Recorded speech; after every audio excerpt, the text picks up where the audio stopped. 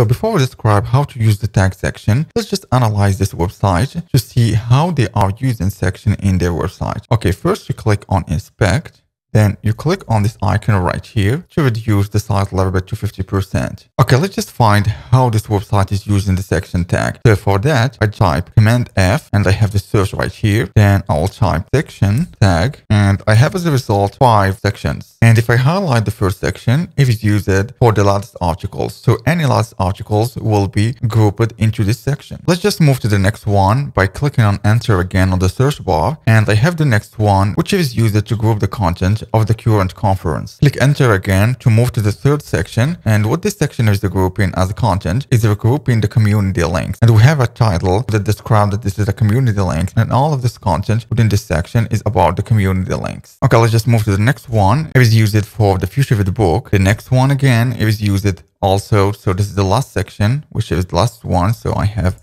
5 from 5. This is the latest one. It is used for the curated posts. And if we take a look from all of these sections, so you'll find out that we have a title. So we have here a title, the first one. In any section, we have a title. Okay, let's just move to the other one. So the title or the heading of each section is just defining the context of this section, which means that we are organizing this document in sections in order to give context for each part of the document. But the question is, why we are not using another tag rather than this section right here to group this content within this featured book in another tag, for example, a book tag, instead of this section. So because we don't have this HTML tag book, and this is why we are using this section tag to represent a generic section of a document or to represent a standalone section which doesn't have a more specific semantic element to represent it. After we saw how the section tag is used in a real project, let's just now move to the code. Okay, I'll just open this HTML, move it to the left. So let's just move this code, save that. Okay, we'll add the section tag, section.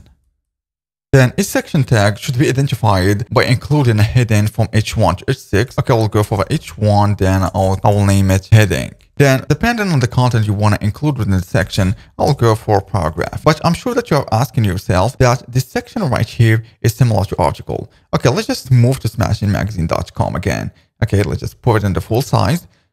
What do I have here at the top of the website is an article, and this article is wrapping the content of the article. So I don't have to use, instead of this article tag, a section tag, because the context is not the same. So, but for the other context here, I have the current conference, or I have the conference, so I don't have any conference tag when I needed to wrap all of the content within a conference tag. So this is why in this case, I'm using section tag, which is used to create a generic section of a document. So keep that in mind. It depends on the context. And it also depends on the type of content you are wrapping. If you have a forum post or if you have a blog article, in this case, you will use the article tag instead of section. But if you have a specific content that you want to just wrap inside the generic section, so in this case, you will use the section tag instead of article. So I'm sure that you can be a little bit confused, but even for experienced web designers, so they still have the confusion between where to use section tag or article tag. And to avoid this confusion, once you have a piece of content that you need to group, ask yourself, what is this type of content? If it is an article, just group all of that within an article tag.